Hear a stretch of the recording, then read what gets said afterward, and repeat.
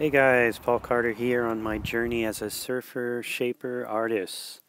I'm going to take you through a little time capsule of some of the latest full moon inspiration, doing some finger art, digital art, ink art, and some custom surfboards as well along the way.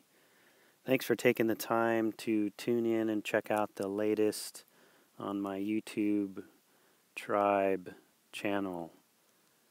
You can find me on Instagram under PC Boards, and I would be stoked if you follow me here and click subscribe.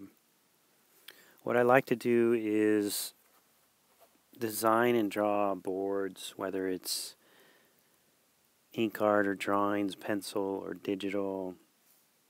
Just keep the creative going. And here is one of those little fish, kind of in between a fish style board, which I'll be making soon.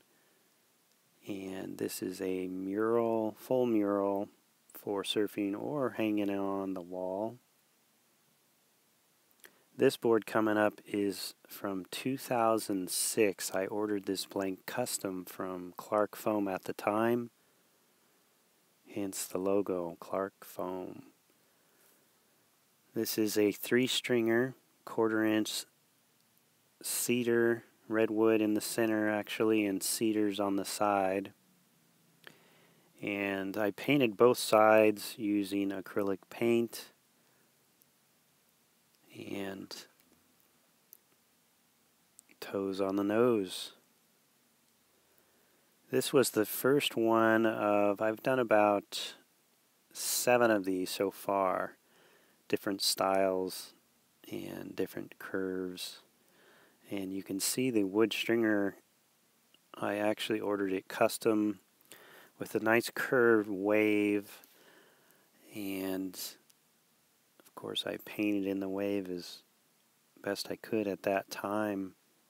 It's great to see these boards from the past because I can see where I was at that time with shaping and painting, and I already know what I would be able to change or highlight more or improve more, if you will. This is a great angle of the board horizontally. The bottom,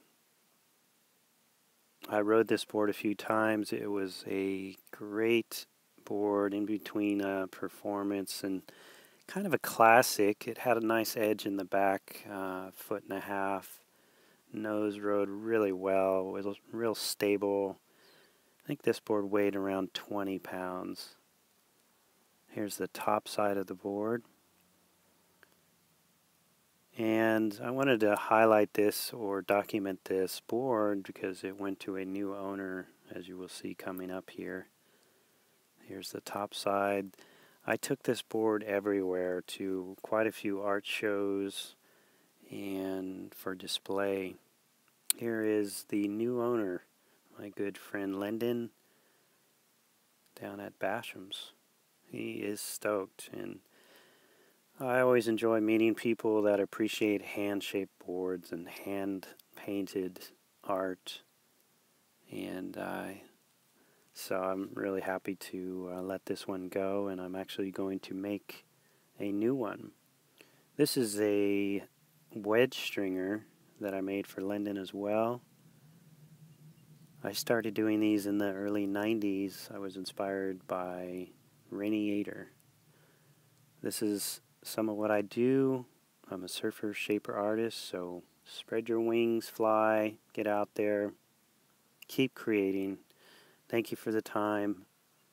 Stay stoked, stay inspired.